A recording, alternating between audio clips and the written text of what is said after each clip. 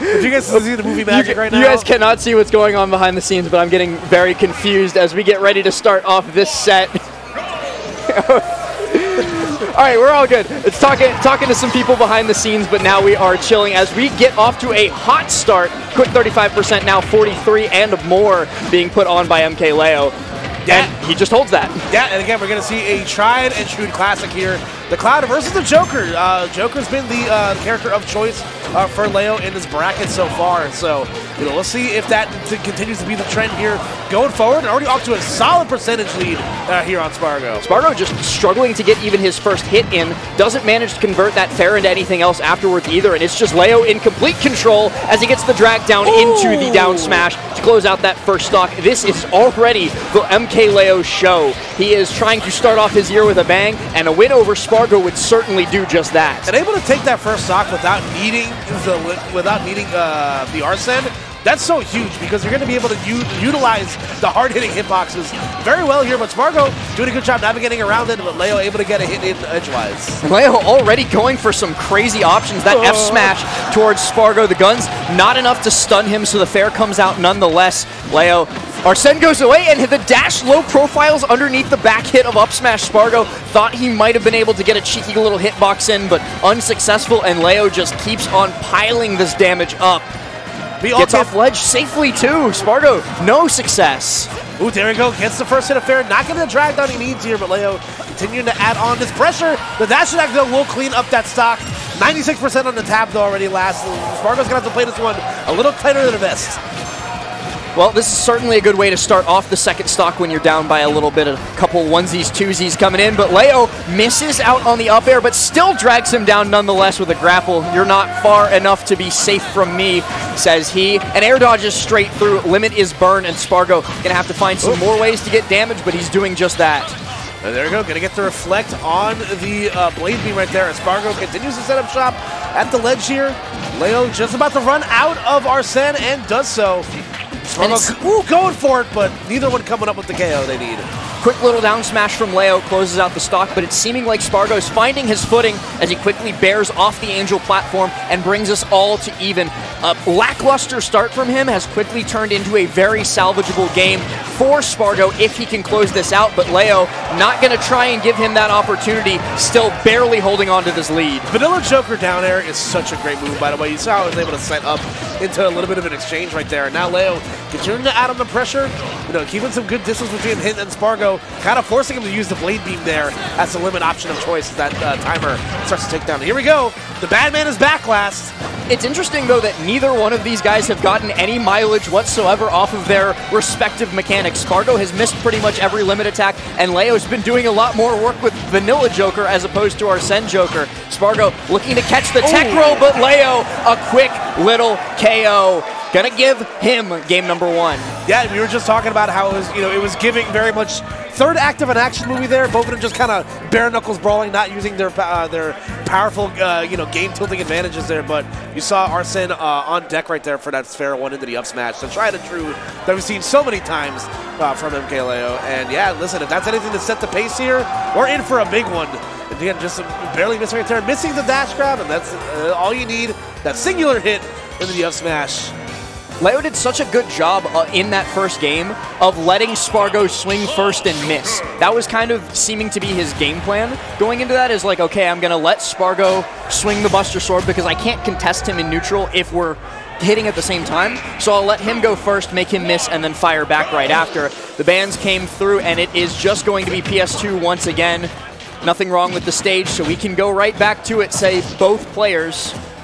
Yep, the old-fashioned evade and a punish. So let's see if Spargo can make the adjustments here again. It was a very closely contested set. And here we go, off to a pretty decent start right here as the cross slash comes through, keeping some corner pressure up. Well, and this is exactly why Leo was committing to that game plan that I was just talking about, because when he tries to contest Spargo directly, Spargo is going to win those interactions and do a whole lot of damage to boot. 76 rather on Leo now. He's going to lose out on that Arsene before too much longer if he's not careful, but he might be able to make it count here, almost getting a kill off of that.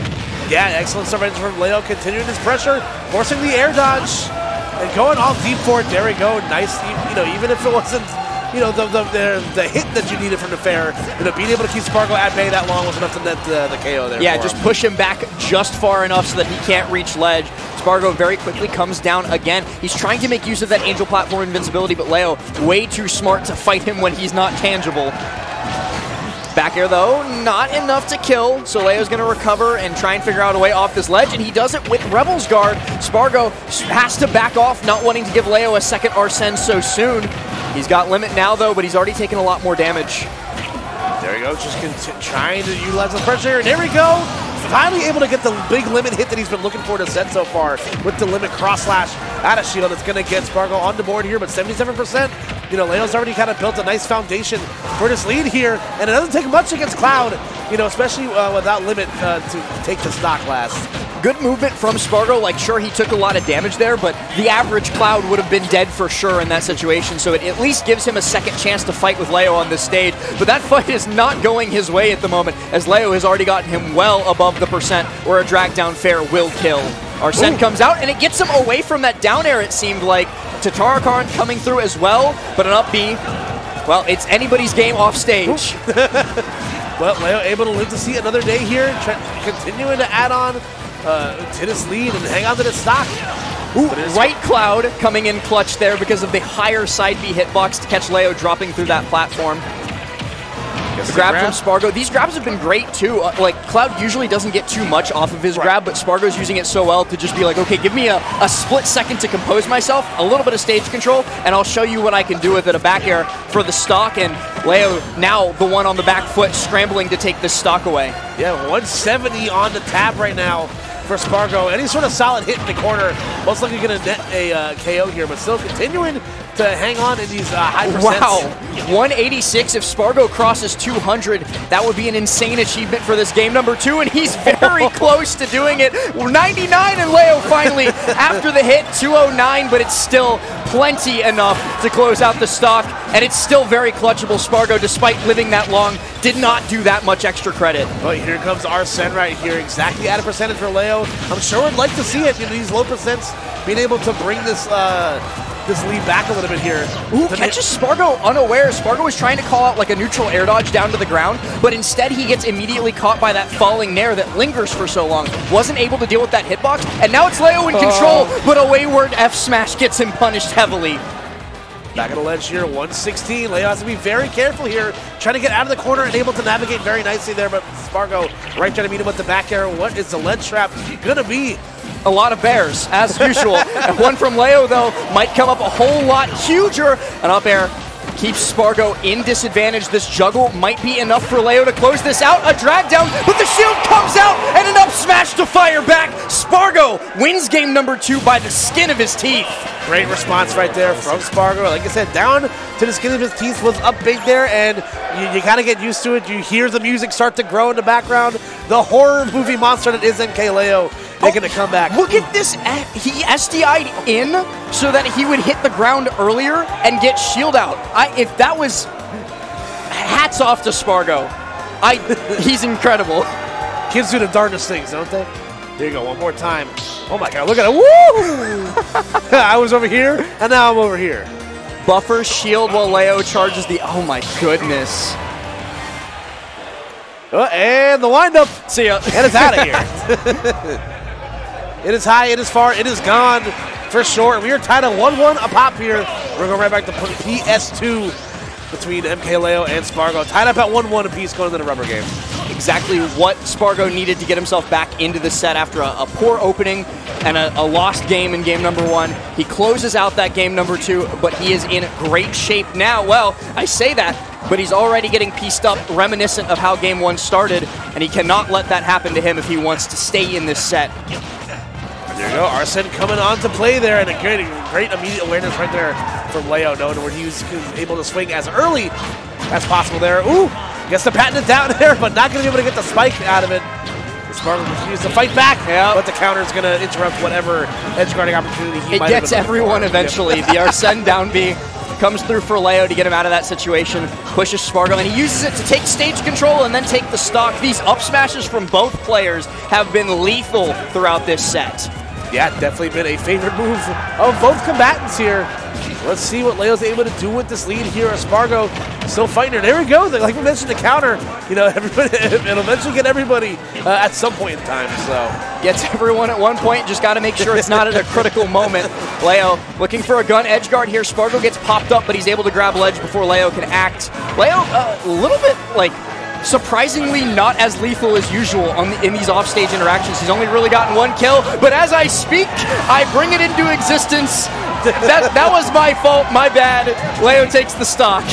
Commentators say it, die commentator bless it. Or something like that. It's a blessing or a curse depending on who you're rooting for. That's what it is here. An nair from Leo, a late hit nair too, puts Spargo in an awful position, and he's just swinging out of disadvantage. Leo not quite going to get the punish that he was looking for, but it's a dangerous spot, and Spargo just seems like he doesn't know how to get out of it. There you go, Arsene no longer on the board here. Spargo winds up with that up smash, able to get on the board here in game 3, but like you mentioned before last, MkLeo was not looking, it was definitely turned it up into another gear here. An interesting attempt with the high neutral B, the blade beam. I don't know if he was like trying to catch Leo jumping to anti-air him, but it just ends up burning a limit, and now Leo's got Spargo at the ledge once more. The falling dare sends him so far out, and he's too far away from limit to charge it. A low percent 2-stock from MkLeo to win game number 3, as you referred to it, the rubber band game. Yeah, definitely a huge stuff right there, you know, for Leo. You know, you always kind of worry. You always kind of wonder how someone's going to respond after a loss like that. You know, where you were literally frames away from going up 2-0. The complexion of the set would have completely changed at that point. And Leo came out like a man possessed. And I mean, there's something to be said about Leo's experience. Of course, people are always going to talk when your results take a dip, but he's been there more than anybody else in Smash Bros. Ultimate, up on that stage at the absolute highest echelons of the game. So if there's one thing that he's going to have, it's composure. Yeah, which is what, like the kids say nowadays, he's him. He is him. All right, but let's see what Spargo has left in the tank. Again, definitely not someone you can count out in these scenarios. But Arsene already on deck for MkLeo. You're going to cross that's going to come through, continue that on this lead here for Spargo. A little bit of a lead, but Leo has the opportunity to take it away. Okay, the aggressive fair from offstage. Spargo got punished for it a couple of times, but decided to try it again. Brings it back on stage and takes control again. And this has been really a matchup of stage control. Who's controlling the center and who's controlling the ledge is usually who's winning these interactions and who's winning these games. Yeah, and both these characters so good at being able to ledge trap you for what feels like, in an infinite amount of time. But there we go. Both guys kind of swinging on each other's shields. The downer at a shield won't be enough for Spargo to get the KO there. Ooh, goes from the top rope with that climb hazard. It's like what I said earlier, when they actually try and box it out, duke it out, it's going to be Cloud that usually comes out on top, and a taunt from Leo after an F smash on the missed tech. He's feeling himself, if nothing else, and he's feeling like this could be a 3-1. Looking cool, Joker. Looking cool, Joker.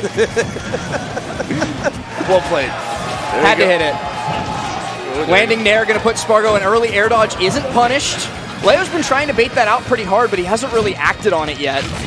Oh, and the landing nair just ignores that side B entirely. And yep, another air dodge punished by a grab. Leo has to be careful with how much, or sorry, Spargo rather, has to be careful with how much he's panic air dodging on hits. Yeah, that's 2 straight exchanges, like you said, where he panic air dodged and got punished for it. So that's just so much percent that possibly could have been avoided if that was not the case. But, you know, MkLeo doing a good job just continuing to chip away at this deficit, and now take a little bit of a lead. Got to be careful, though, of that rising up B. Leo gets popped up by it, but he's not going to get interrupted by it. Spargo has limits, so he should be able to recover this no problem, but Leo is still swinging at him, and Spargo looks lost in the face of all of this attrition. Another hit with the gun, and down he goes. Leo taking the red pill, channeling the Matrix, and shooting his shot. The worst that can happen is he gets back to stage, right? Ew. Looking for that drag down fair one. Spargo, though, just going to hold shield safely. Leo, what are you cooking? Definitely needs a little bit more time in the oven at this very moment, but again, able to get back to the ledge nicely. You know, Leo, there's certainly a universe where he can maybe survive this until Arsene comes out. There we go. He's here, so if you can capitalize on Arsene now, Whoa! Oh, he misses! Oh! Spargo goes for it all just on the second stock and pays for it with the set. MkLeo, a 3-1 win, and that puts him one set away from top 8. One of the most historic rivalries in Smash. You see them time and time again. But in that case, Spargo betting the house on on that falling down there right there. And they're going to come up a little bit short as the Arsene. We'll see it again here on the replay. I think Spargo was, like you were saying, betting it on the swing out, the momentum of the tether to put Leo into it, but Arsene spawns, and we're going to see it in slow-mo here, right? Oh, no, I think he was just able to infill through it. Yeah, he put his head straight through that cross slash. You see that little moment there where like Cloud kind of like stops? Look, you see like right here? Yeah. And then it's just like, you're probably wondering how I got in this situation. And look at Spargo's face here when Leo drops down. Oh. That is just colon and then a line. Yeah. He is not amused. Great stuff to Leo, and a correction, I got caught up in the moment. He's in top 8. That's top 8 winner side for MkLeo. There we go. Good stuff there from MkLeo. Like you said, definitely took his lumps, a bit last year. But, starting off the year strong, which is important. So we're going to take a quick look as well at the losers side top 16 bracket just so we can... Oh, sorry. Wait, this is winners into losers. It's all of top 16. I see. So Sonics ended up taking it 3-0 over Meister, moving on into top 8 winners, where he will face the winner of SkyJ and Sinji. Leo took it 3-1 over Spargo, where he's going to face the winner of our next set, Tweak and Shattuck. And then down in losers, Light's waiting on some top 128 stuff to finish. WebJP is going to face off against Nico, who defeated Chunky Kong. And we might get that Cloud Ditto in bracket if Nico is able to beat WebJP. And then on the other side, we've got Red Oolong, the MDVA Wii Fit trainer, facing off against Tilde. And Oolong, certainly the mystery man in this top 16. Like the one person, you look at the bracket, you go, okay, I know him. He's supposed to be here. Okay, yeah, I can see Oolong. Get down from there. You're going to hurt yourself. Well, he's hurting other people right now. That's the thing. No, absolutely. Definitely on a run right now. Taking his first L of the day to MkLeo. In that earlier match itself. But like you said, look at who's left in this bracket now last. It is a shark pit in losers right now, as well as being a shark pit in winners. Is there anywhere where you can feel comfortable? Is anywhere safe? No, not at all. I would be absolutely terrified to face off against any single one of these opponents. We even saw it like the other person who people might have like underrated a little bit going into this part of bracket was probably Sinji. Because, we just haven't seen him in a while. He's took a break from competing at majors or just wasn't making it as far in the majors that he did compete in. Yeah. And then he goes for that Game 5 multiple timeouts insanity versus WebJP to move on farther into bracket and winner's side. And he got probably the best possible draw. I'm not saying it's an easy draw, but getting an Incineroar, even if that Incineroar is SkyJ, of course, is still... I would prefer to fight that than Tweak or MkLeo or Spargo if I'm playing Pac-Man. Yeah, no, absolutely, for sure. Like you said, man, Sinji hasn't really been around a lot, like in major-wise, a lot of 2023. But he's basically the optional boss in any RPG, man. Like he's you go out of your way, and the game is punishing you for leaving the main story. It builds character, man. Like, Sinji knows it. He'll put you through the ringer. He feeds off of it.